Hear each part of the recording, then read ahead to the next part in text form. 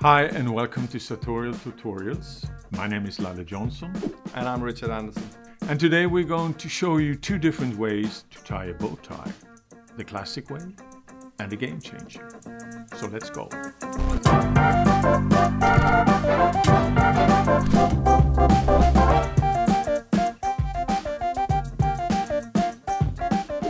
Okay, so the first step when tying a bow tie. Keep one end longer than the other, around 3 fingers. Then you take the long part over the short and up through the neck loop. So you create a regular knot. Put the long part over your shoulder, and with the short part you turn it up and you create a bow, the beginning of a bow. Then you take the long part, the thin part of the long part, and put it over the shorter one. Then you have a bow in the back, which you take and you pinch forward. And in this hole, you should take the thickest part of the long one and push it through. And around here, you should have your bow tie. The only thing you have to do now is to tighten the bow tie.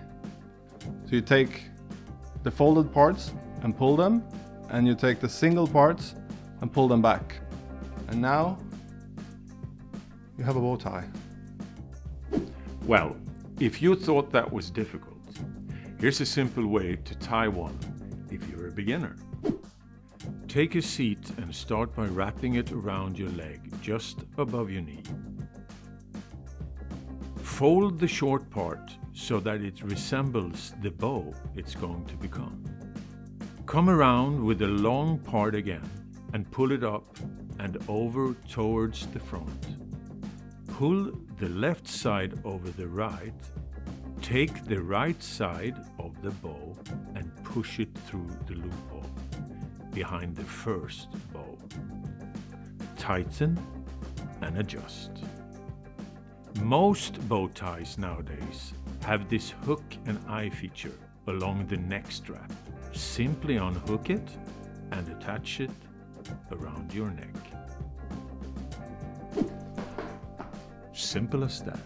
And if you're bold, you can always do the rack pack style.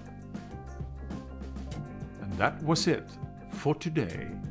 Make sure to like and to subscribe. Come fly with me, come fly.